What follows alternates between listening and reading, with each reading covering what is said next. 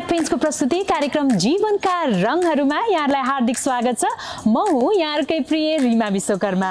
हरेक साता शुक्रबार राति ठीक 9 बजे न्यूज 24 टेलिभिजन मार्फत तपाईँ र हाम्रो भेट हुने गरेको छ। कार्यक्रममा हामी यहाँकै प्रिय पात्रहरूसँग कुराकानी गर्छौं र आज अन्तरङ्ग कुराकानी गर्नका लागि हामी आइपुगेका छौं महाराजगञ्जको नारायण गोपाल चोक स्थित डाक्टर भोला रिजालको वासस्थानमा।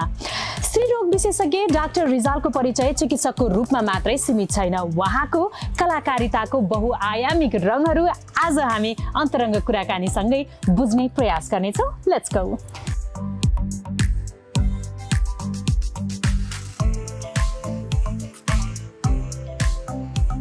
विक्रम सम्वत 2004 सालमा सुनसरीको धरानमा जन्मिनुभएका डाक्टर भोला रिजाल 10 वर्षकै उमेरमा छुटे डाक्टरको नामले चर्चित हुनुहुन्थ्यो। इटहरीको ट्याङ्ग्रा खोलामा लाग्ने हाट बजारमा विक्रम सम्वत 2014 सालमा आगलागी हुँदा घाइते मानिसको सेवामा खटेका कारण स्थानीयवासीले उहाँलाई छुटे डाक्टर भन्ने गरेका थिए। ठूलो भएपछि रिजालले स्थानीयवासी र आफ्नो चिकित्सक हुने सपनालाई साँच्चै नै साकार पार्नुभयो। वरिष्ठ चिकित्सक डाक्टर भोला रिजाल स्त्री रोग विशेषज्ञको रूपमा सिद्ध हस्त मात्र नभई लोकप्रिय र चर्चित पनि हुनुहुन्छ। नेपालमा टेस्ट ट्युबबाट बच्चा जन्माउने प्रविधि पनि डाक्टर रिजालकै अगुवाईमा भित्रिएको थियो। थुप्रै निसन्तान परिवारमा सन्तान सुख सम्भव बनाइदिनु भएका डाक्टर रिजाललाई उहाँका पेसेन्ट्सले सन्तानेश्वर महादेव पनि भन्ने गरेका छन्। डाक्टर रिजालको कर्म चिकित्सक मात्र नभएर पत्रकारिता, गीत, संगीत, लेखन तथा चलचित्र निर्माणमा पनि सशक्त रूपमा स्थापित भएको छ।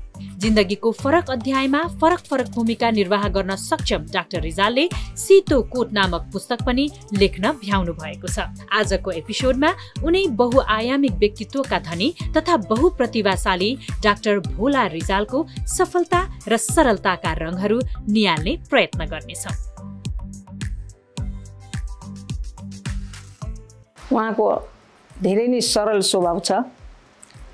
उहाँ मान्छेहरू कसैलाई पनि नराम्रो भन्ने कुरो चाहिँ देख्नुहुन्न र उहाँलाई साथीभाइ भनेपछि असाध्यै मनपर्छ र आफूभन्दा तल्लो लेभलको स्टाफहरूलाई पनि त्यति नै माया गर्नुहुन्छ र उहाँ खुवाउन पनि त्यति नै रुचाउनुहुन्छ।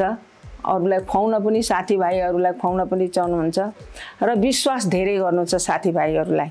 र मैले भन्छु कहिलेकाहीँ काम गरेको ठाउँमा कति ठाउँमा त्यहाँ चाहिँ अब तपाईँहरूलाई यस्तो गर्न लागिरहेको छ, यस्तो हुँदैछ है यहाँ चाहिँ भनेर भन्छु। तर उहाँले चाहिँ तिमीलाई त्यो सबैजना त्यस्तो लाग्छ, त्यस्तो होइन भन्नुहुन्छ, विश्वास गर्नुहुन्छ। तर बिस्तारै उहाँले आफूले पनि थाहा पाउँदै हुनुहुन्छ अहिले यो कुरा राइट रहेछ भन्ने कुरो त थाहा पाउँदै हुन्छ बिस्तारै। किनभने आफ्नो काम गर्दै जाँदा र उमेर हुँदै गएपछि सबै कुरो त थाहा हुन्छ नि। बिस्तारै बिस्तारै त सबै आफूले प्रब्लमहरू झेल्दै झेल्दै गइसके त थाहा पनि हुन्छ। त्यसले गर्दा मलाई चाहिँ अब उहाँ एउटा सन्त जस्तै लाग्छ। किनभने उहाँ आफ्नो छोराछोरीले मेरो स्वार्थ यो हो, मैले मेरो छोराहरूलाई चाहिँ यो ठाउँमा आफ्नो बिजनेसमा यसरी पसाउनुपर्छ, यसो गर्नुपर्छ भन्ने उहाँले कहिले पनि सोच्नुहुन्न हैन। उहाँले आफ्नो काममा आफ्नो चाहिँ वरतिर परतिर इष्टमित्र साथीभाइहरूलाई मात्रै अघि बढाउने कुरामा चाहिँ अघि सर्नुहुन्छ। तर छोराहरू चाहिँ आफै सक्षम हुन् भन्ने ठानेर होला सायद त्यसमा चाहिँ त्यति फोर्स गर्नुहुन्न।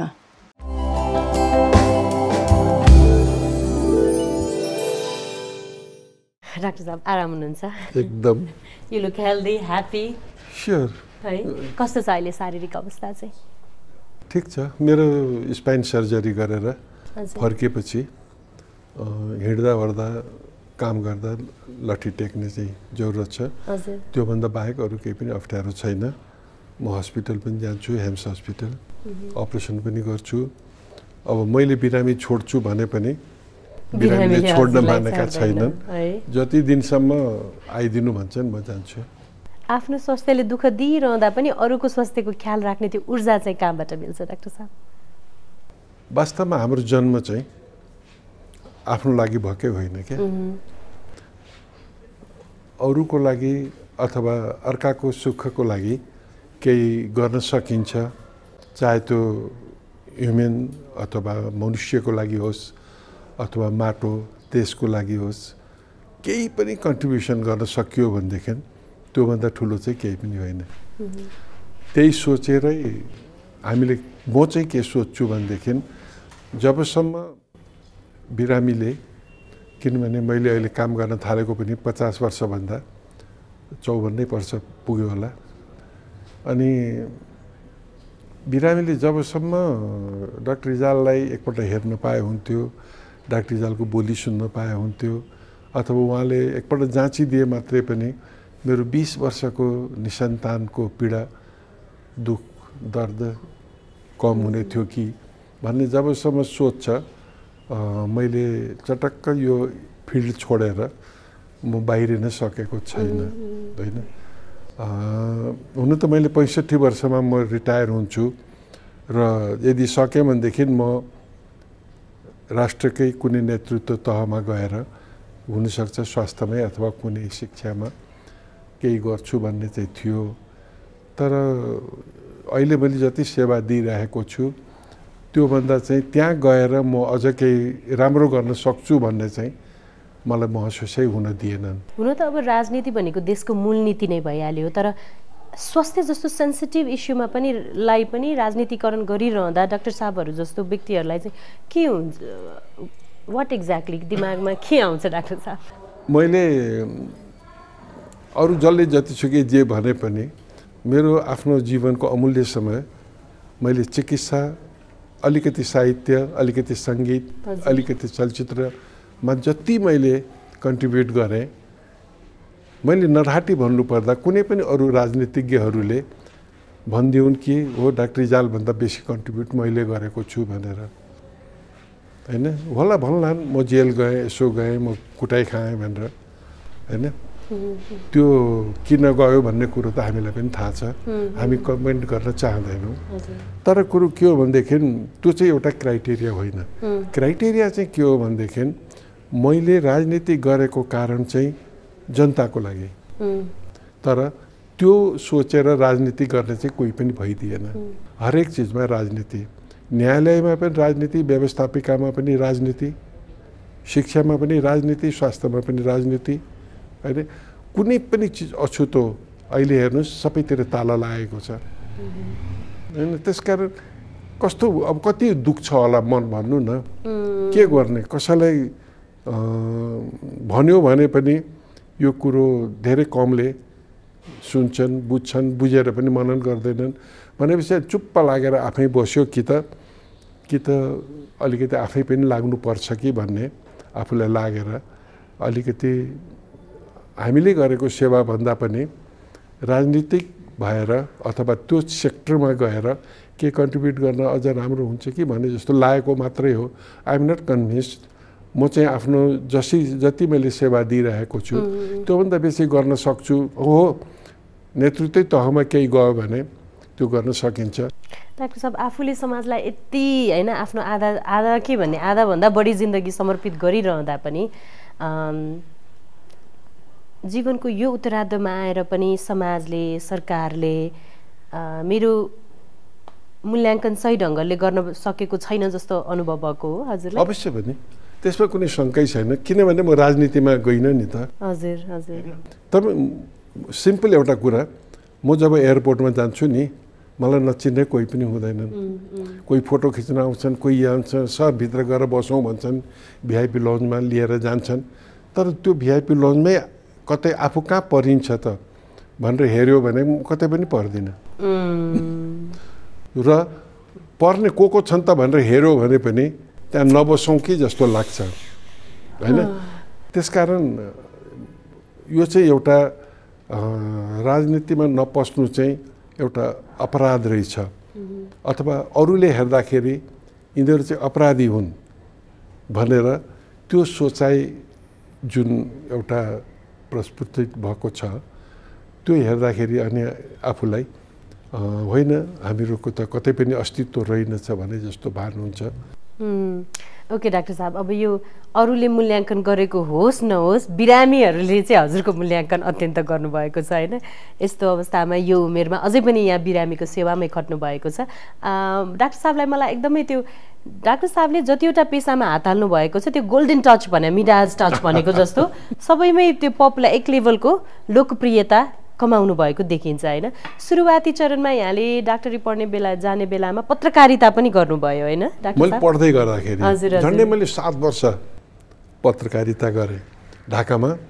मैले नै खोलेँ नेपाली प्रोग्राम पाकिस्तान रेडियोबाट होइन। त्यतिखेर म प्रोग्राम अर्गनाइजर पनि थिएँ र न्युज रिडर पनि थिएँ।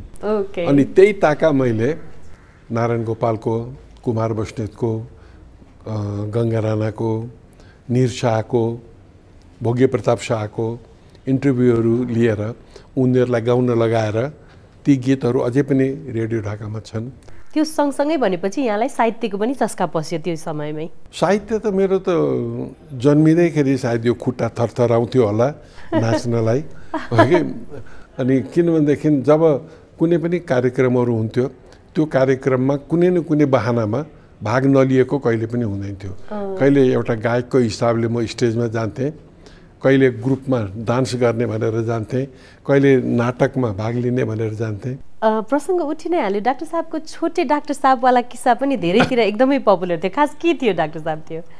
होइन कस्तो म किन डाक्टर भएँ भन्ने कुरो धेरैलाई थाहा थिएन र केले गर्दा मलाई प्रेरित गर्यो भन्ने कुरा चाहिँ म धरानमा 6 क्लासमा पढ्दाखेरि विराट इटरीमा आएर त्यतिखेर स्कुलै थिएन, भर्खर बाँस गाडेर बनाउँदै गरेको स्कुल थियो। अनि त्यहाँ आएर म 5 क्लास 6 क्लासका विद्यार्थीहरूलाई पढाउँथेँ। त्यही बिचमा यो ट्याङ्ग्रा खोला भन्ने छ पूर्वपट्टि, त्यसको अगाडिपट्टि जोडिएको ठाउँमा त्यहाँ हाट लाग्थ्यो होइन। मङ्गलबार र शुक्रबार त्यहाँ हाट लाग्थ्यो। अनि हाट लाग्दा लाग्दै आगो लाग्यो। अनि म त्यो आगो लागेको बच्चाहरूलाई अथवा मान्छेहरूलाई त्यो पानीले सफा गरेर त्यो बर्नल पहेँलो बर्नल पाउँथ्यो त्यो लगाइदिन्थेँ म। अनि आज पनि लगाइदिएँ, भोलि पनि लगाइदिएँ। सिबाजलहरू अनि त्यो एस्प्रोहरू नदुख्ने एनासिन खानालाई दिँदाखेरि अब त्यतिखेर आफूले खाएको भोगेको चिज भएको हुनाले आफूलाई अलिकति ज्ञान थियो त्यसले। अनि म चाहिँ जब 2 दिन 3 दिनसम्म लगाएँ अनि उनीहरूलाई अलिकति ठिक पनि हुँदै गयो होइन। त्यसपछि त उनीहरू पनि अलिकति फेरि आफ्नो काममा फर्किए, आफूले बाँस गाडेर फेरि घर बनाए, अनि चिया दोकान थापे। अनि म जाँदाखेरि त उनीहरूले चिया बनाएर बोला बाउ चिया खाने भनेर म आफै छक्क परेँ। मलाई नै भनेको हो त। कति उमेरको हुनुहुन्थ्यो? म 11-12। अनि मलाई नै भनेको हो त भनेर म आफै छक्क पर्थेँ। अनि बाबु आउनु न बस्नु, कसैलाई भन्दैन थिएँ, मलाई भन्थे होइन। अनि त्यसपछि गएर गाई गु आयो, छोटे डाक्टर आयो भनेर अनि उनीहरू आफू कुरा गरेको। अनि मलाई के लाग्यो भनेदेखि म चाहिँ पछि गएर अहिले त नामको मात्रै, तर म रियल म डाक्टर हुन पाएदेखि झन् राम्रो भनेर। मेरो बिहे 15 वर्षमा भएको थाहा छ। मेरो श्रीमती 12 वर्षकी थिइन् सरला। अनि त्यतिखेर पनि हामीहरू त्यही कुरा गर्थ्यौँ कि डाक्टर त पढ्नै पर्छ। त्यतिखेर त म एसएलसी दिएकै थिएन नि बिहे हुँदा होइन। अनि डाक्टरी चाहिँ पढ्नुपर्छ भन्दा माई वाइफ वाज सो इन्करेज्ड र जहिले पनि मलाई फेरि सम्झाउने यताउति केही होइन, डाक्टरी पढ्नुपर्छ। Okay, and there came a point जहाँ चाहिँ हजुरलाई डाक्टर त डाक्टर अझ स्त्री रोग विशेषज्ञ बन्छु म भनेर त्यो चाहिँ एउटा आफ्नो घरायसी एक्ज्याक्टली के भएको थियो र कुन पोइन्टमा चाहिँ हजुरलाई म अब होइन मैले यो स्पेसलाइज गर्नुपर्छ जस्तो फिल भयो? अब त्यो यस्तो दर्दनाक बेला घटना थियो नि। त्यतिखेर मेरो 2टा बच्चा भइसकेको थियो पहिल्यै। अनि यो कान्छोको पालोमा सियाट प्रब्लम होइन। त्यतिखेर राजविराजमा गाइनोकोलोजिस्ट पनि थिए, एनेस्थेटिस्ट पनि थिए होइन, सर्जन पनि थिए। सबैजना हुँदै पनि ऊ चाहिँ अब बाँच्दैन भन्ने अवस्थामा हामी पुग्यौँ। अनि एनेस्थेटिस्ट राजविराज छोडेर धरान जानुभएको थियो। गाइनोकोलोजिस्टलाई म दिन्छु एनेस्थेसिया, मैले त्यहाँ दिइरहेकै थियो। तपाईँ अपरेसन गरिदिनुहोस् भन्दा पनि मानेन। कम्प्लिकेसन चाहिँ के थियो डाक्टर साहब? सिया अब्स्ट्रक्टेड लेबर। ओके, त्यो डायग्नोसिस पनि गरेको थिएन र मैले नै उसको डायग्नोसिस गरेँ कि यो चाहिँ अब पेट फुट्छ तर बच्चा जन्मिँदैन होइन, अब्स्ट्रक्सन भयो भन्ने लिएपछि मैले यो कुरो गर्दाखेरि मलाई त डर लाग्छ म गर्दिनँ भन्नुभयो अनि इट वाज मिडनाइट होइन 10-11 बजेको थियो त्यसपछि राति 4 बजे बिहान मैले विराटनगर पुर्याएँ अनि अपरेसन गऱ्यौँ गर्दाखेरि मदरको हालत पनि ठिक थिएन बच्चाको हालत पनि ठिक थिएन होइन तर गड्स कि पछि बिस्तारो बिस्तारो बिस्तारो सबै ठिक भयो उसलाई बाँच्छ भनेर कसैले भनेकै थिएन त्यसकारण त्यतिखेर मलाई के लाग्यो भनेदेखि यो गाइनी अफ्स सब्जेक्ट चाहिँ यो सजिलो होइन यसले रात बिहान दिउँसो बिहान केही पनि भन्दैन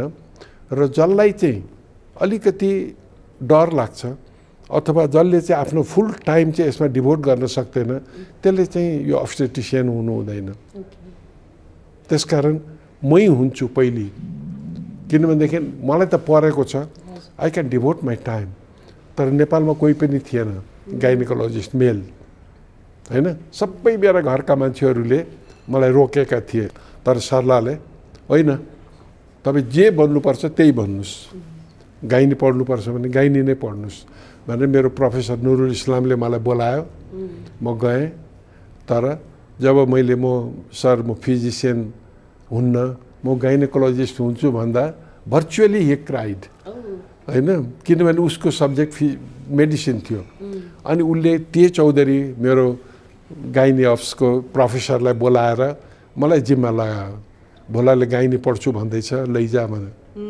है त्यसरी अनि मेरो गाइनी पढाइ सुरु भयो पढेँ आएँ आउँदाखेरि म लक्की कि मैले धेरै कुरो सिकेर आएँ यहाँ मैले मेरै हातबाट पहिलो ट्युब निसन्तानहरूको त्यो ट्युब जोडेर भएको बच्चा पनि मेरै हातबाट भयो र ओममणि तामाङ आइभिएफ पनि मेरै हातबाट भयो र मैले 82 मा एउटा अन्तर्वार्ता दिएको थिएँ बडा रिस्की अन्तर्वार्ता कि नेपालमा चाहिँ एबोर्सन लिगलाइज हुनुपर्छ त्यो नभइकन हामीले अनसेफ एबोर्सनलाई चाहिँ सेफ एबोर्सनमा कन्भर्ट गर्न सक्दैनौँ भन्ने अठोट किनभने आमाहरू यति मरिरहेका थिए अनसेफ यो असुरक्षित गर्भपतनको कारण कि अनि त्यो चाहिँ 13 वर्ष लाग्यो अहिलेको डाक्टर अरुणा उप्रेती सपना मल्ल हैन सुनिल भण्डारी लक्ष्मीराज पाठक यिनीहरू सबै र मेरा विभिन्न अरू साथीहरू विद्यार्थीहरूले यति सपोर्ट गरे कि त्यो पनि 13 वर्षपछि लिगलाइज भयो र अझै पनि असुरक्षित गर्भपतन त भइरहेको छ नभएको होइन तर अहिले नयाँ विसङ्गति चाहिँ के भयो भनेदेखि यो सेक्स सेलेक्टिभ एबोर्सन जुन छ अल्ट्रासाउन्डबाट हेरेर छोरा कि छोरी भनेर हेर्ने अनि एबोर्सन गर्ने अब यो चाहिँ एउटा क्रिमिनल काम हो अपराधिक गतिविधि हो जुन कि हाम्रो लले पनि दिएको छैन अब यो म साथीहरूलाई अनुरोध गर्छु मेरो अभियान पनि छ र एउटा डकु ड्रामा पनि मैले बनाएँ छोरी भनेर नफाल फुल कोपिलामै नझार भन्ने अनि तर उहाँहरूलाई अलिकति चेत आएको छैन हैन पैसाको सायद लोभ होला तर एक दिन उहाँहरू फेरि फस्नुहुन्छ पहिले पनि यी कुरा आएका थिए त्यसकारण यस्ता यस्ता जति गतिविधिहरू भए ती गतिविधिहरूले गर्दाखेरि मलाई चाहिँ केही न केही यो गाइनिकोलोजिस्ट भएर अब्स्टेट्रिसियन भएपछि नेपालको लागि के गर्न सकिन्छ त हाम्रो झन्डै 15-20% अफ म्यारिड कपल उनीहरू इन्फर्टाइल छन् उनीहरूले बच्चा पाउन सकेका छैनन् हैन त्यसकारण त्यस्ताको लागि अझै पनि हामीले बाँचेर केही गर्न सकेनौँ भने के काम लाग्यो त जस्तो मैले गौथली चलचित्र बनाएँ यो सबैको बीचमा पनि डाक्टर साहबले चलचित्र बनाउनु पनि भ्याउनु भयो मैले 8 वटा चलचित्र बनाएँ हजुर हजुर पहिलो चलचित्र मेरो लक्ष्मी पूजा हजुर हजुर त्यसपछि त्यो त कमर्सियल फिल्म नै थियो छोरी बुहारी मेरा सबै पिक्चरहरू चाहिँ एउटा जनतालाई अलिकति सजग बनाउने जनचेतनाका कुराहरू जस्तो साथी चलचित्रमा पनि मैले निसन्तानहरूकै पीडा छोरी बुहारीमा हजुर हजुर यो चाहिँ एउटा युनिकै चलचित्र थियो कि डाक्टर साहब यो अब स्वास्थ्य एकातिर भयो अनि यो चलचित्र निर्माण गर्ने इच्छा चाहिँ किन साथीभाइहरू त्यो सर्कलमा भएर कि होइन त्यो वास्तवमा मैले अघि नै भने कि जतिखेर म चिकित्सक थिइनँ जतिखेर म चिकित्सा पेसामा लाग्छु भन्ने पनि थिएन।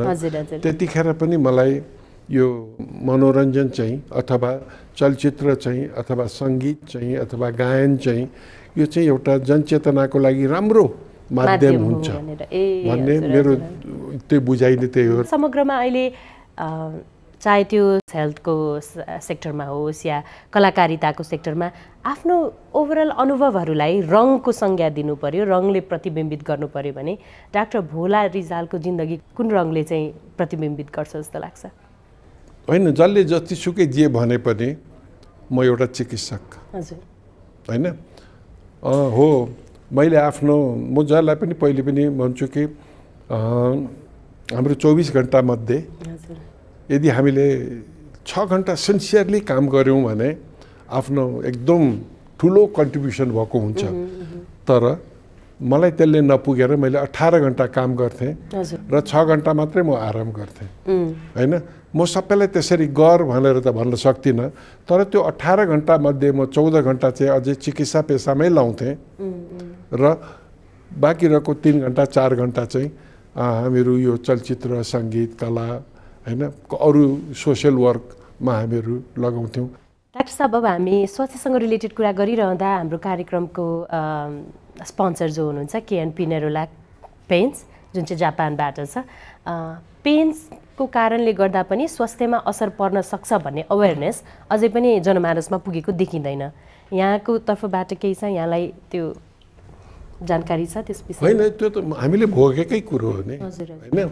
किनभनेदेखि अहिले पनि मेरो घरमा डेन्टिङ पेन्टिङ भइराखेको छ र भित्र छिर्नलाई पनि अप्ठ्यारो छ र राति सुत्दाखेरि पनि चारैतिरका सबै ढोकाहरू झ्यालहरू खोलेर सुत्नुपर्छ। किनभनेदेखि त्यसको जुन एउटा नकारात्मक स्मेलहरू अथवा जसरी आउँछ त्यसलाई राम्रोसँग कम नगरिकन यदि हामीहरूले त्यसलाई बन्द ढोकामा त्यो गऱ्यौँ भनेदेखि त धेरै नराम्रो हो।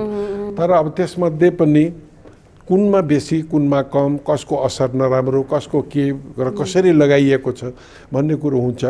तर जस्तो सुकै भए पनि धेरै थोरै भए पनि जुनसुकै पेन्टको पनि त्यसमा भएको त्यो जुन लगाइएको चाहे वार्निस होस् चाहे स्प्रिट होस् चाहे जेसुकै होस् त्यसले गर्दा अलिकति नकारात्मक असर पर्छ।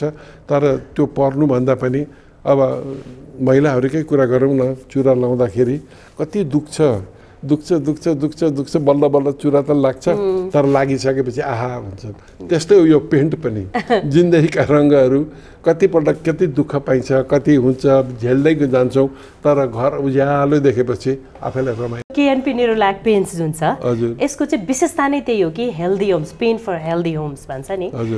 तपाईँले जति पनि समस्याहरू देखाउनु भयो, एउटा त स्मेलको कुरा आयो होइन, घरै गनाउने, त्यहाँ बस्न लायकै नहुने, त्यो बाहेक पनि पेन्सको कारणले चाहिँ अन्य प्रब्लमहरू आउने, जस्तै एउटा VOC भन्ने हुँदो रहेछ, भोलाटाइल अर्ग्यानिक कम्पाउन्डर हो, त्यो चाहिँ हेल्थको लागि एकदमै राम्रो छैन। त्यो चिज चाहिँ हाम्रो पेन्टमा छैन हेल्थलाई हार्म गर्ने। हुनसक्छ मेरो घरमा त्यही लगाइराखेको होस्।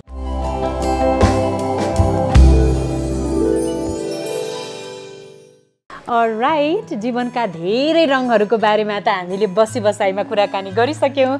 अहिले भने हामी डाक्टर साहबको बैठक कोठामा छौँ होइन डाक्टर साहब? बैठक कोठा। यहाँ त धेरै महत्त्वपूर्ण डिसिजनहरू भएको होला है हजुरको जिन्दगीको? घरायसी टाइपको। हामी त एकदम उत्साहित छौँ हजुरको घर घुम्नलाई। होइन, यो झन्डै 20 वर्ष अगाडि बनाएको घर हो। ए ओके। रमाइलो छोराले क्यानाडा जानुभन्दा अगाडि बनाएको थियो, ऊ चाहिँ धेरै बस्न पाएन अनि हामी यहाँ आएको पनि झन्डै 14-15 वर्ष भयो। त्योभन्दा अगाडि हामीहरू बाँसबारीमा बस्थ्यौँ। यो चाहिँ अलिकति सजिलो, अब बुढेसकालको लागि पनि स्प्लिट सिस्टम भन्छ क्या, आधामा डाइनिङ छ, आधामा किचन छ। त्यसले गर्दाखेरि यहाँ सजिलो भनेर हामीहरू बसेको। हेरौँ न त, घुमाउँ न त डाक्टर साहब प्लिज। धेरै सम्झनाहरू, धेरै उपहार सम्मान है डाक्टर साहब? हामी साध्य छैन होला। यो इन्ट्रेस्टिङ लागेको, धेरै यङ हुनुहुँदो रहेछ यो बेला त हजुर। धेरै यङ पनि नभनौँ, यो चाहिँ 83, 84, 82, 81, 82 को हो यो। मैले ढाकामा जब मास्टर MCPS गरेर यो डिग्री पाएको थिएँ र यसको एवार्ड चाहिँ बङ्गलादेशको राष्ट्रपतिले गर्नुभएको थियो। इट वाज राम्रो एउटा सम्मान पाउँदाखेरिको हो। हिरो जस्तो देखिनु भएको छ यहाँ हिरो अभिनय गर्न चाहिँ कहिले मन लागेन डाक्टर साहबलाई? मैले गरेको छु नि, मैले कति भिडियोहरुमा गरेको छु। फिल्ममा नगरौँ भनेर टाइम दिन सकिँदैन, फेरि कन्टिन्युटी हुँदैन नि त। आज टाइम छ भोलि हुँदैन, त्यसकारण नगरौँ भनेको हो। यो उपहार हो कि के हो डाक्टर साहब? यो चाहिँ यो एउटा इम्पोर्टेन्ट हो। त्यो मलाई बङ्गलादेश इन्डिपेन्डेन्ट भएको 50औं गोल्डन जुबलीमा यस एक्ज्याक्टली मलाई सम्झिएर उनीहरूले गोल्डन जुबली अवार्ड बङ्गलादेश सरकारले मलाई दियो। गोल्डन जुबली अवार्ड, हजुर, भेरी नाइस। त्यति बेला चाहिँ यो शेख मुजिबुर रहमान बङ्गबन्धु उहाँको चाहिँ 100औं वार्षिकी पनि परेको थियो। त्यतिखेर हामीहरू नेपालीहरूले बङ्गलादेशको विभिन्न ठाउँमा गइकन हामीहरू बङ्गाली गानाहरू गाइदिन्थ्यौँ। अनि जब मलाई यो एवार्ड गरेर जब म उनीहरूको भाषामा उनीहरूलाई मैले जब धन्यवाद दिनको लागि म बसेँ, त्यतिखेर सबै यो दर्शक विधाबाट बाङ्ला गान भनेर एउटा ऊ आयो। अनि मैले उनीहरूकै गाना पनि गोल्डन जुबली अवार्डमा मैले गाइदिइरहेथेँ। इट वाज एकदम रमाइलो भयो र अलिकति सेन्टिमेन्टल एट्याचमेन्ट त हुने भइहाल्यो। युवा अवस्थाको त्यो हैन संघर्ष। यो त हाम्रो एकदम रमाइलो क्षणको हाम्रो 50औं वार्षिकोत्सवको बेलामा खिचेको फोटो थियो। अनि हामीलाई कसैले बनाएर यो प्रेजेन्ट गरेको हो। How sweet. अब त्यतिखेर अलिक जवान थिएँ भनौँ कि उस्तै छु कि हैन। यो चाहिँ 50 को बेला हो, झन्डै 12-13 वर्ष अगाडिको फोटो हो। यो एउटा बडा इम्पोर्टेन्ट फोटो छ। यसमा को चिन्नुहुन्छ? अब यो म हो, यो सरला। यो सरलाको उमेर 12 वर्षको थियो र मेरो उमेर 15 वर्षको। हेर्नुस्, र यो एउटा फोटो हामीले जम्मा भेट्टायौँ जसमा हाम्रो यो विवाह गरेर मन्दिरको अगाडि हामीहरू उभिएको चतरामा धरानमा यो फोटो हो। र कसले खिच्नु भएको? यो बेला माहौल के थियो याद छ? अनि त्यतिखेर हामीहरूसँग त क्यामेरा थिएन, तर ससुरालीतिर हाम्रा जेठानहरू जो हुनुहुन्थ्यो उहाँहरू अलिकति सब यो खिच्नु भएको रहेछ। एउटा जग्गामा बसेको फोटो छ जसमा चिनिँदैन राम्रोसँग, र एउटा यो फोटो भएको हुनाले उहाँले मलाई बनाएर पठाउनु भएको। त्यो उमेरमा त्यो विवाह गर्ने अब त्यति कलिलै उमेर हो नि, 12-15 भनेको त हैन। एक्साइटमेन्ट हुन्थ्यो कि नर्भसनेस हुन्थ्यो कि कस्तो थियो? केही पनि थिएन, एक्साइटमेन्ट पनि थिएन, नर्भस पनि थिएन, थाहा नै थिएन के गरेको भन्ने नै थाहा थिएन। सुटिङ डाक्टर साहब यहाँ अनि डाक्टर साहब यहाँ हेर्नुस् है दर्शकवृन्द। इन्ट्रेस्टिङ। अहिले हामी सरलालाई पनि या स्योर यो त रिक्रिएट गर्न मिल्ने रहेछ यो। Very interesting. यस अगाडि बढौँ डाक्टर साहब।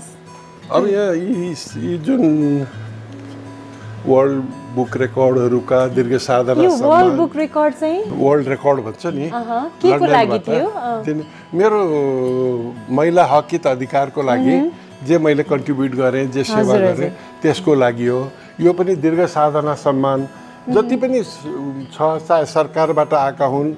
अब नेपाल सरकारले मलाई दिव्य महिला राष्ट्रिय पुरस्कार, पुरुषले पाउने महिला राष्ट्रिय पुरस्कार सायद मै होला एउटा हैन। त्यसकारण मैले जति पनि धेरै नभए पनि 29 सालदेखि महिलाहरूको जे सेवा गर्ने मौका पाएँ। 82 देखि त त्यही मात्रै जुन सेवा गरेँ, सायद त्यसैको कदर होला सरकारले पनि मलाई नेसोगले गरेको यो राष्ट्रिय सम्मान हो त्यो पनि दिन्छ।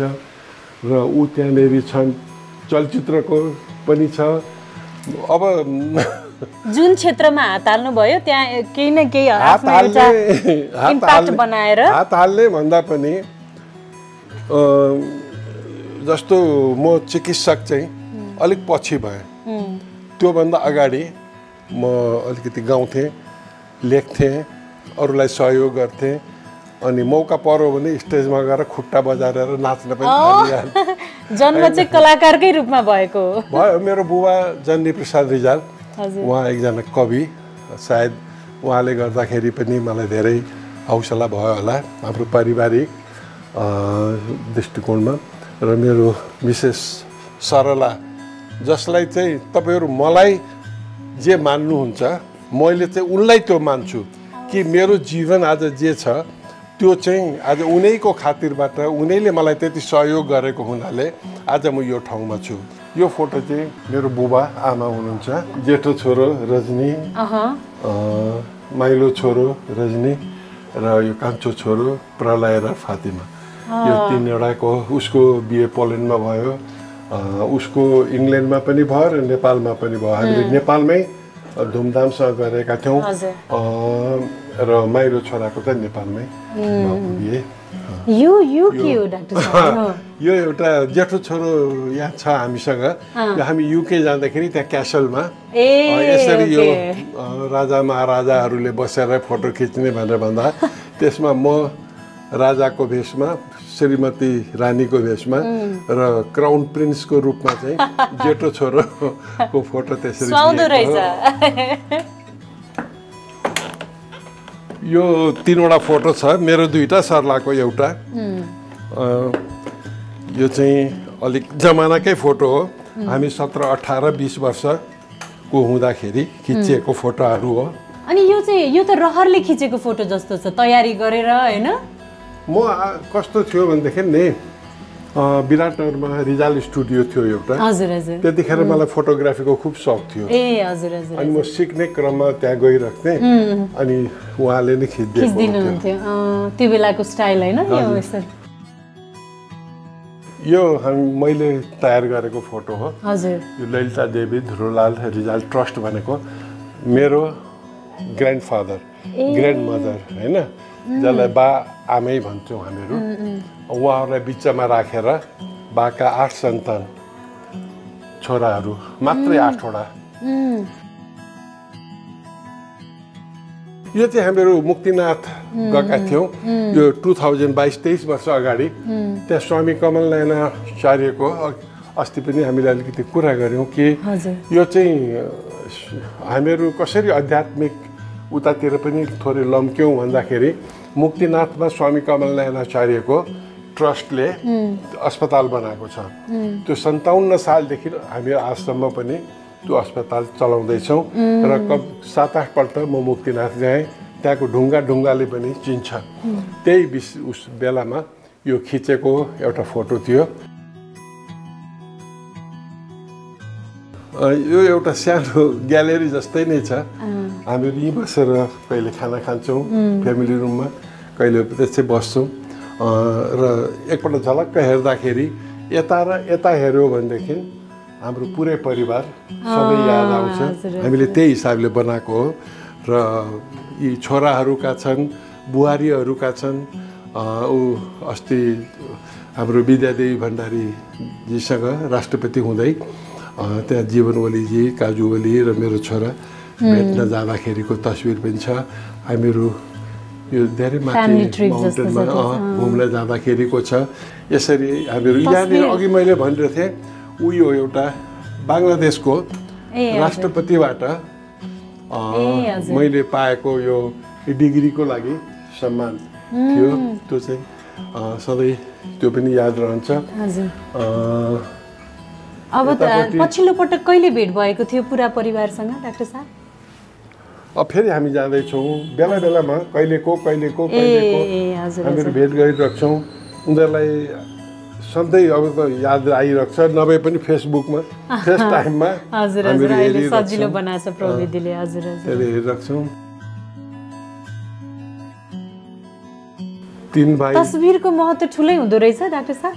एकदमै ठुलो हुन्छ। बाँकी सबै चिज गएपछि पनि होइन, म त्यसैले भन्छु कि कतै खाना गयो भने पनि एउटा फोटो खिचिहाल, किनभने त्यो खाएको कुरा अलिक दिनपछि हराउँछ, याद हुँदैन। तर त्यो तस्बिर हेरिराख्यो, अब तपाईँहरूसँग भेट भएका कुराहरू होइन, हामीहरूले बेला बेलामा त्यो पल्टाउँदाखेरि पनि त्यो चाहिँ फेरि स्मृति ताजाको ताजा भएर आउँछ। नभएदेखि मान्छेको दिमाग त हो नि बिर्सिँदै जान्छ। त्यसकारण फोटो इज भेरी इम्पोर्टेन्ट होइन। यो चाहिँ हाम्रो 50औं वर्षगाँठ हामीहरूले सबै छोराहरू भेला भएर छोराहरू त थिए मेरा झन्डै सबै शुभचिन्तकहरू मलाई माया गर्नेहरूको उपस्थितिमा हामीले यो गोल्डन जुब्ली मनाएका थियौँ। त्यतिखेरको यो बेला चाहिँ अझ अर्थपूर्ण भयो होला हैन डाक्टर साहब? त्यतिखेर अलिकति बाल्यकालमा गरेको विवाह भन्दा दोस्रो विवाह हामीले गरेका थियौँ असली रूपमा। र उ त्यहाँ म देख्दै छु यो फोटो अघि हामीले तल पनि हेऱ्यौँ जसमा म 15 वर्षको र सरला 12 वर्षको हुँदाखेरि बिहेको बेलाको। भनेदेखि एउटा फोटो अघि मैले भने यज्ञको पनि एउटा फोटो थियो भने नि यो सरलाको चाहिँ घुम्टोले केही पनि देखिँदैन चिनिँदैन होइन। अनि त्यो मेरो चाहिँ थोरै भए पनि त्यो 15 वर्षको केटो कस्तो देखियोस् होइन त्यहाँ देखियो। र मेरो छेउमा बस्ने मभन्दा 6 वर्ष कान्छी बहिनी हो। तर धेरै भाग्यमानी त्यो बेलाको मेमोरी पनि स्मृति पनि यसरी कैद भएको रहेछ नि त हैन? मैले फेरि मेरो अटोबायोग्राफी म ल्याउँदैछु। मैले त्यतिखेरदेखि नै अलिअलि कोर्ने बानी लेख्ने बानी भएकोले गर्दाखेरि मलाई सजिलो पनि भयो। यी सबै क्षणहरूलाई मैले अलिकति मेरो बायोग्राफीमा पनि राखेको छु।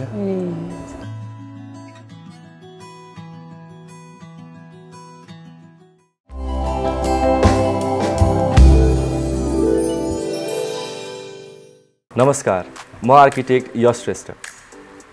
आज हामी बहुप्रतिभाशाली, शालीन र नेपाली चिकित्सा क्षेत्रमा नयाँ आयाम भित्राउने व्यक्तित्व डाक्टर भोला रिजालज्यूको निवासमा पुगेका छौँ।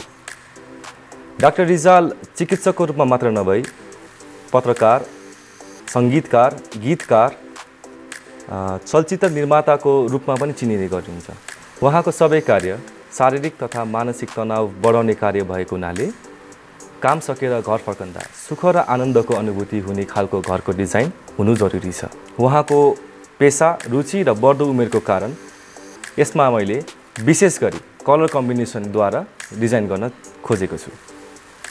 डाक्टर रिजाल आफैमा पनि चिकित्सक भएको हुनाले उहाँले उहाँको रोजाइ र खोजाइ स्वस्थ नै हुने गर्छ।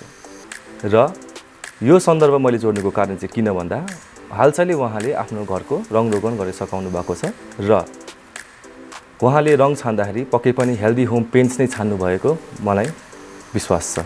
हेल्दी होम पेन्ट्स भनेको चाहिँ VOC अर्थात् भोलाटाइल अर्ग्यानिक कम्पाउन्ड र लिडको मात्रा कम हुनुपर्छ र यदि त्यो बेसी भएमा चाहिँ मानिसको स्वास्थ्यलाई चाहिँ नराम्ररी हार्म गरेर हुन्छ, स्पेसली किड्स एन्ड वुमेन। र मैले यो लिभिङ रुमको डिजाइन गर्दा विशेष गरिकन हेल्दी होम पेन्ट्सलाई नै मैले युज गरेर कलर कम्बिनेसन चलेको छु।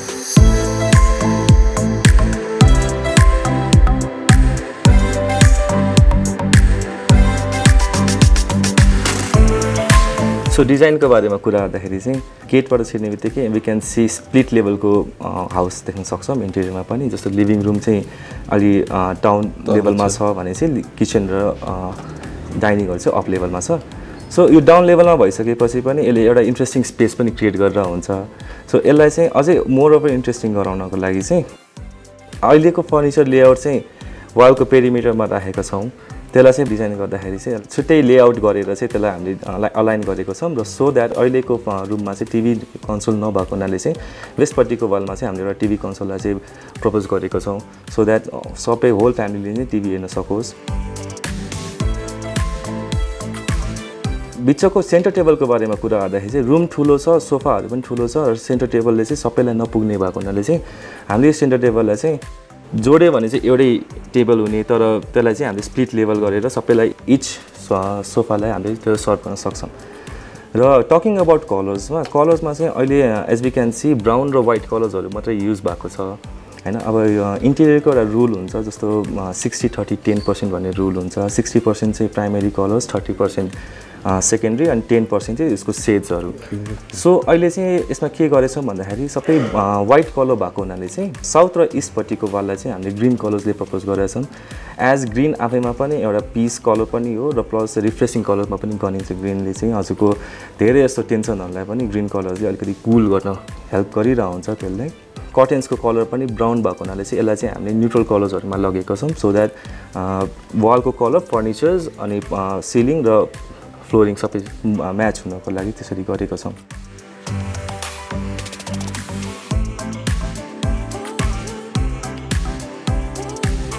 सिलिङ पनि छुट्टै छुट्टै लेभलहरूमा छ, जस्तो कुनै 9 फिट 3 इन्चमा छ, कुनै 10 फिटमा छ होइन। त्यसलाई पनि अब जस्तो अहिले सबै प्लेन सिलिङ छ, त्यसलाई चाहिँ अलिकति CNC को डिजाइनहरू दिएर हामीले सिलिङलाई पनि अलिकति इन्ट्रेस्टिङ लुक्सहरू दिन खोजेको छौँ, जुन चाहिँ MDF मटेरियलले चाहिँ हामीले बनाइरहेको हुन्छौँ। त्यसले गर्दाखेरि पनि अलिकति इन्ट्रेस्टिङ लुकहरू आउँछ र यो जुन हाम्रो सोफाहरूलाई पार्टिसन गर्ने एउटा युनिट हुन्छ त्यसलाई पनि अब माथिबाट ग्लासले राखेर अनि त्यसमा हामीले आफ्नो आवाजहरू राख्न सक्छौँ। र अर्को कुरा सिन्स अब डाक्टर साहब आफै पनि धेरै सर्टिफिकेट भएको हुनाले चाहिँ सर्टिफिकेटको लागि चाहिँ एउटा स्पेसेसहरू खासै देखेको छैन। सो द्याट अहिले चाहिँ हामीले सर्टिफिकेट राख्नको लागि चाहिँ यसरी एउटा अलाइनमेन्ट राखेर फोटोहरू राख्न सर्टिफिकेट्सहरू राख्न सक्छौँ वालहरूमा पनि। सो आउने बित्तिकै चाहिँ एउटा एक्सप्लोर गर्न मिलोस्। गेटबाट आउने बित्तिकै चाहिँ मेरो यो हरेक सर्टिफिकेटले एउटा स्टोरीहरू भन्दा नि हुन्छ नि त, त्यसरी पनि गर्न मिल्छ। राम्रो छ एकदमै। आज हामीले डाक्टर भोला रिजालज्यूको घरमा आएर उहाँको लिभिङ रुमको डिजाइन तयार पारी उहाँसँग केही डिस्कसन गऱ्यौँ र अन्त्यमा तपाईहरूको सुन्दर र सुरक्षित घरको लागि केएनपी नेरोल्याक हेल्दी होम पेन्ट्सको प्रयोग गर्ने सल्लाह दिँदै आजको लागि बिदा माग्न चाहन्छु। हस्त धन्यवाद।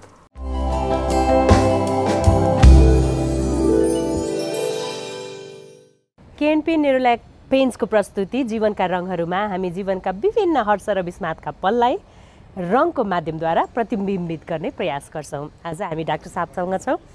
डाक्टर साहब तयार हुनुहुन्छ या रङ? यस। Okay, let's start with green.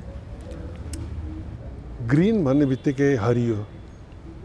हाम्रो नेपालीमा एउटा उखान छ, हजुर हजुर, भदौमा आँखो फुटेको गोरुले सधैँ हरियो देख्छ। विचार गर्नुहोस् त, यो चाहिँ हाम्रो जीवनलाई नै डोर्याउने अथवा प्रफुल्लित बनाउने एउटा कलर हो जसले हामीलाई सधैँ उत्साह उमङ्ग प्रदान गर्छ।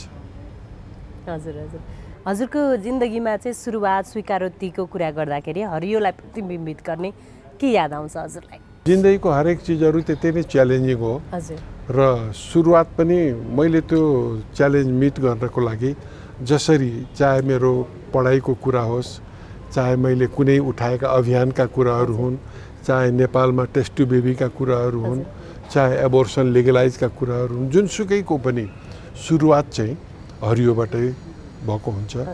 र मलाई एउटा विश्वास के हुन्छ भनेदेखि जब कुनै एउटा आन्दोलन सुरु गरिन्छ अथवा जुन अभियान सुरु गरिन्छ त्यसमा चाहिँ कहिले पनि पछाडि नपार्ने रङ चाहिँ हरियो हो। ओके, निलो कामनेस होइन?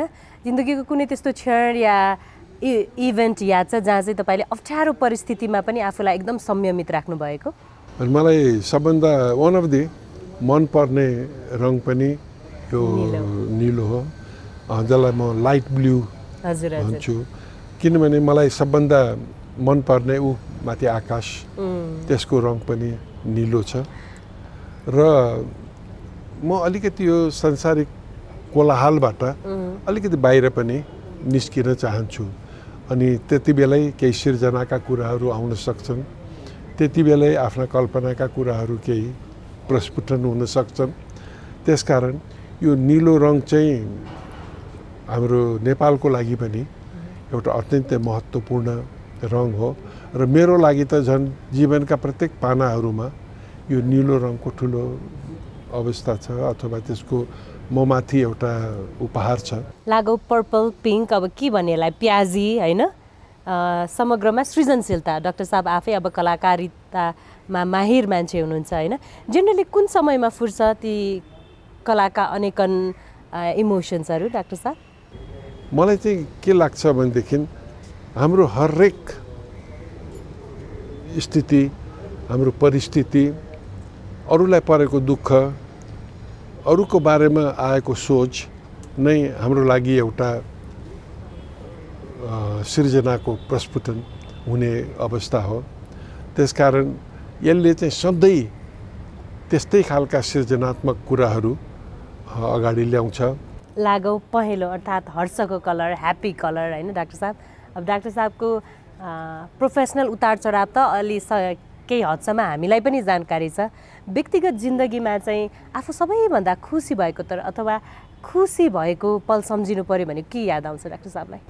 होइन, मेरो जिन्दगीको म त एउटा के भन्छु भने रफीले गाएको गीत छ, सुख तो एक छाँव ढलती आती है जाती है, दुख तो अपना साथी है। होइन, त्यसको माने के हो भनेदेखि मलाई सुख पाइनँ, मैले कुनै कुरामा मैले रमाउन सकिनँ भनेर मैले चिन्ता गर्नुपर्ने केही छँदै छैन। किनभने जिन्दगीलाई नै हामीहरूले यसरी लिनुपर्छ, म अर्काको लागि बाँचिरहेको छु। त्यसकारण त्यसलाई मैले दुःख कहिले पनि सम्झिन्न। त्यही नै हो मेरो लागि सुख। जति पनि मेरा बिरामीहरूलाई जब म रोएको देख्छु, जब उनीहरूको बारेमा कुरा गर्छु, अनि मलाई आफैलाई त्यो परेको आत्मसात हुन्छ। त्यसकारण यस्ता जुन क्षणहरू हुन्छन्, हरेक एउटा नयाँ चिज आउँछ। किनभनेदेखि चाहे त्यो हामीले आइभीएफ गरेका महिलाहरू हुन्, चाहे निसन्तान दम्पतिहरू हुन्, होइन, चाहे जटिलभन्दा जटिल अपरेसन गरेका, त्यस्तो क्षणमा पनि आफू अलिकति पनि विचलित नभइकन हामीलाई प्रेरणा दिने रङ चाहिँ यही कलर हो जस्तो लाग्छ मलाई। र म अरूलाई पनि के भन्छु भने विचलित नहुनुहोस्, संयम धारण गर्नुहोस्, त्यसको लागि प्रतीक नै यही कलर हो।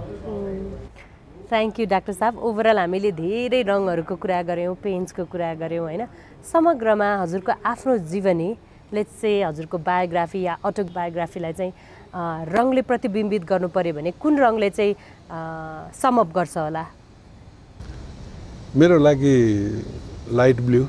Light blue is your colour. सबभन्दा किनभनेदेखि म अरूलाई पनि के सिकाउँछु अथवा के भन्छु भनेदेखि तिमी जब आफ्नो लागि होइनौ भने किन सोध्छौ? आफ्नो लागि नसोच। तिमीले आफूलाई त समर्पण गरिसक्यौ होइन। त्यसकारण सोच्नु छ भने पनि अरूको लागि सोच।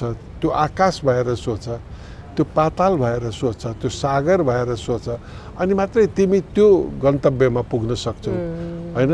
त्यसकारण मलाई सधैँ प्रेरणा दिने चाहिँ रङ चाहिँ लाइट ब्लू हो।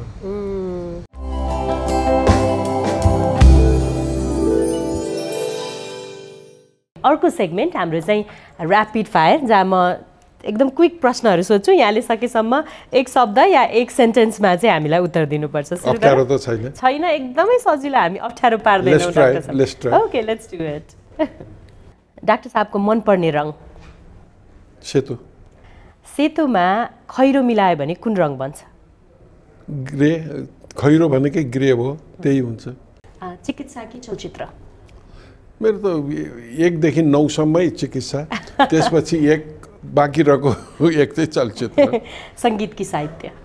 दुईटैबाट अलग हुन सकिँदैन होइन। साहित्य चाहिँ सङ्गीतको पनि सृजना हो, त्यसकारण म साहित्यलाई नै भन्छु। पहिलो कमाइ याद छ? ओहो, मेरो पहिलो कमाइ त म त ढाकामा जब थिएँ त्यतिखेर मैले पहिलो बुझेकै मेरो स्टाइफेन चाहिँ 200 रुपियाँ थियो, तर पहिलो महिनाको कमाइ नै मलाई 690 रुपियाँ मेरो रेडियोले मलाई दिएको थियो।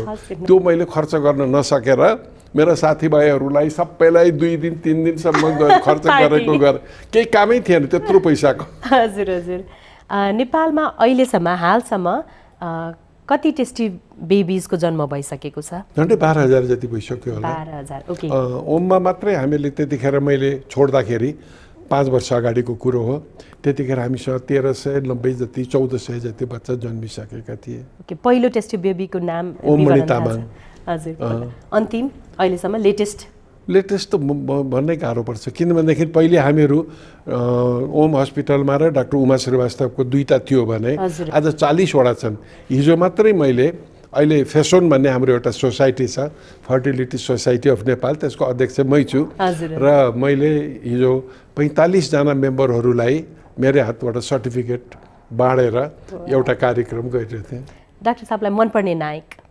मलाई यो दयाहाङजी हुनुहुन्छ नि उसको चाहिँ कस्तो नेचुरल लाग्छ क्या दयाहाङ र सौगात चाहिँ मलाई लाग्छ पछिसम्म पनि नेपाली फिल्म जगतलाई लिड गर्ने अनि अर्को एकजना विपिन कार्की होइन मैले उनीहरूमा जुन देख्छु नि I really love them okay नायिका सबै राम्रो छ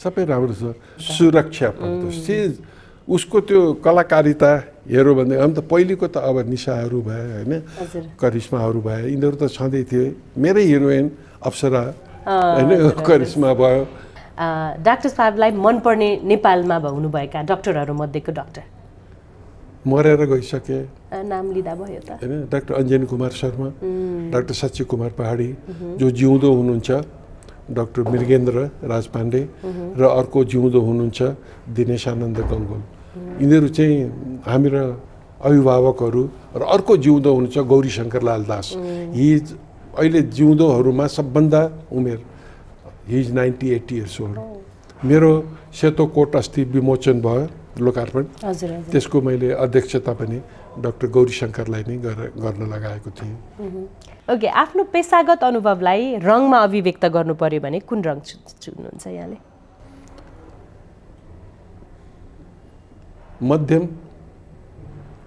मिश्रित 7 कलरको इन्द्रेणी जस्तै भनौँ न इन्द्रेणीले सबैलाई यहाँ घुमाइरहेछ 2-3 दिनदेखि डाक्टर साहब विथ दिस हाम्रो ऱ्यापिड फायर पनि सिधियो यहाँको समयको लागि pass excellent with डिस्टिङ्सन thank you very much before we rap up अब डाक्टर साहब आफै गीतकार पनि यहाँको आवाजमा धेरै गीतहरू रेकर्ड पनि भएका छन् 2 हरफ त यहाँले हामी र हाम्रो न्युज 24 मा हामीलाई हेर्ने दर्शकको लागि 2 हरफ त गुनगुनाउनै पर्छ हजुर प्लिज भोलि फेरि कहाँ म पुगुला तिम्रो माझ महुला नहुला भोलि फेरि कहाँ म पुगुला तिम्रो माझ महुला नहुला मिरमिरेमा मलाई तिमी खोज्नु